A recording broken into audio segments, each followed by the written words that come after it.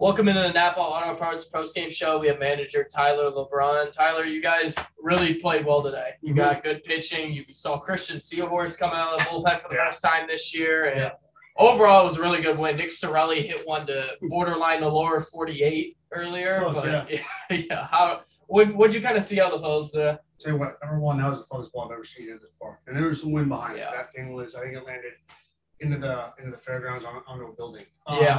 No, the boys are playing well. We're the energy's up. We're really buying into what we're trying to teach these guys. The guys are doing a good job with that. But, winning's contagious, hitting's contagious. We're starting to come around with that.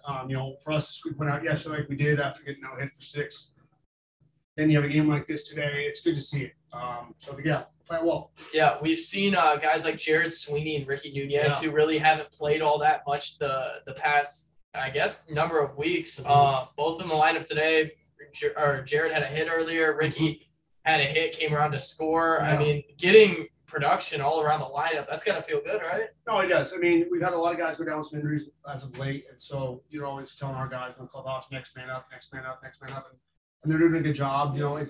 Baseball's a difficult game when it comes to that stuff, especially when you're sitting on the bench for a week or two and you're trying to get your chance, and you get in there and you have a little pressure. You feel like you have to get the job done, but our guys have done a really good job of capitalizing on when they're in the lineup. And Sweeney's done a great job filling at second base. Rosick hurt. We have middle infielder coming in tomorrow, which will help us. And then Nunez has done a great job with Mikey being hurt. So, there's not a guy in our roster that can't fill in and do a good job for us right now. Yeah. You've won 14 out of your last 17 now officially. And there's still another stretch tomorrow. The Pilots come back in. What are you kind of seeing out of the group tomorrow, and who goes on the mound? We always tell our guys it's a week-by-week basis. Today we had to finish our week. We did a great job with that. So, we start up again tomorrow. It was a scheduled off day that we have to fill in a game, so it's tough. But we start up again. I think we have 4 of 5 on the road next week, and the goal is to obviously go over 500. But we'll send Beimel out to the hill tomorrow. He's going to make a spot start for us. We wanted to see him start for a while.